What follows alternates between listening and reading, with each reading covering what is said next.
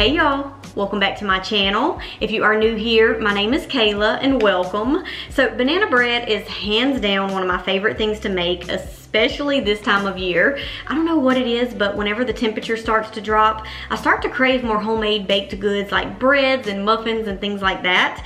And banana bread's definitely at the top of that list. Now, I've already shared with y'all my paleo regular banana bread recipe over on the blog years ago, which I will link for y'all below. But I wanted to share my banana bread protein bars because it's a slightly different recipe. And these are great to have on hand if you need a quick healthy snack, dessert, or even as an on-the-go breakfast, because each bar contains 10 grams of protein. They're so easy to make, y'all, and super delicious. Probably the best paleo banana bread recipe you'll ever try. They're extra moist, and best of all, they're gluten-free, grain-free, and dairy-free. And like I said, these are great as a healthy snack or dessert, but if you want to work them into your breakfast meal prep routine, I do recommend pairing them with something like boiled eggs and a side of berries, and that way you have a well-rounded meal of healthy fats, proteins, and carbs, and that's going to keep you fuller longer. And best of all, you can actually batch prep these protein bars because they'll stay fresh in the freezer for up to 30 days.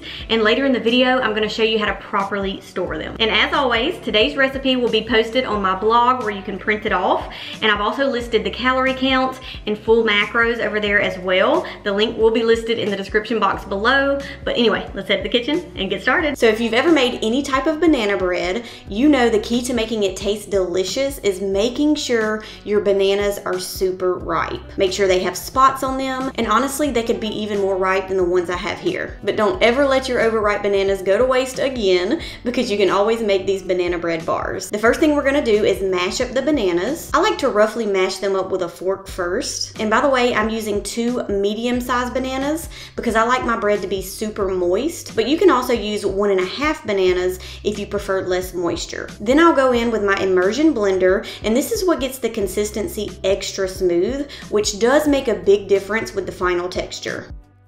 Now let's add in all the wet ingredients first, starting with 2 eggs, 1 tablespoon of melted coconut oil. You can also use avocado oil or even melted butter or ghee. But for this recipe, I do prefer the coconut oil. 3 tablespoons of raw honey. You can also use pure maple syrup, and 1 teaspoon of vanilla extract. Give that a good mix until everything is fully combined. And now we're gonna add in the dry ingredients, starting with 2 cups of almond flour. Now make sure when you're measuring out the almond flour, it's loosely packed into the measuring cup. You don't want it to be tightly packed in there because the texture of the bread will turn out too dense.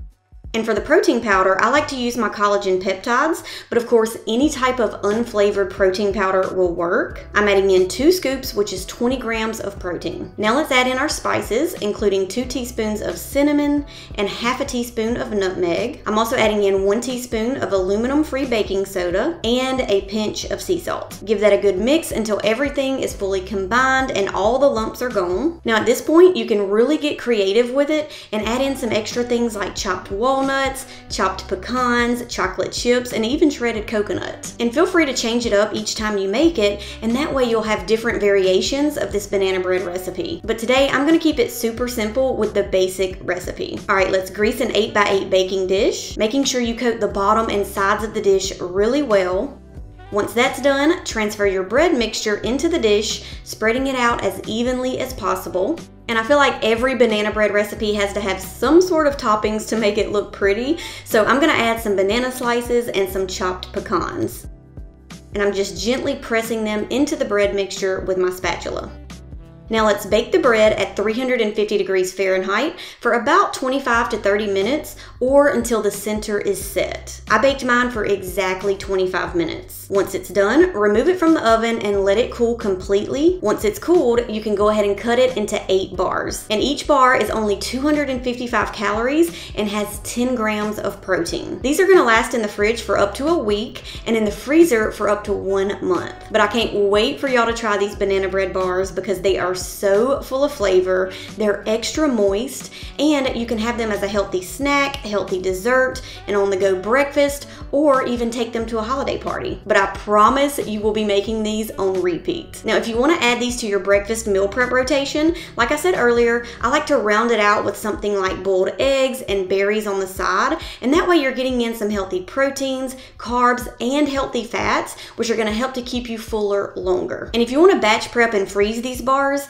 I would recommend wrapping each one individually, and that way you can defrost them 1 or 2 at a time as you need them. But Darrell and I ate these up so fast, they didn't even last 3 days in our house, so I went ahead and made a larger batch, and I'll be freezing half of them for later in the month. But these banana bread bars are a must try, and the kids are gonna love them too. Well, all right, y'all, that is it for today's video. My paleo banana bread protein bars. I hope y'all give these a try because they are so delicious. And comment below, let me know how you like them. If you give any of my recipes a try or any of my meal preps, be sure to tag me on Instagram and I will reshare that on my stories. Of course, if you enjoyed this video, be sure to give it a thumbs up to let me know. And if you haven't subscribed to my channel yet and you enjoy healthy recipes, healthy meal preps, lifestyle advice, all that good stuff, be sure to hit that subscribe button below. But that's it for today. I'll see you on the next video. Bye.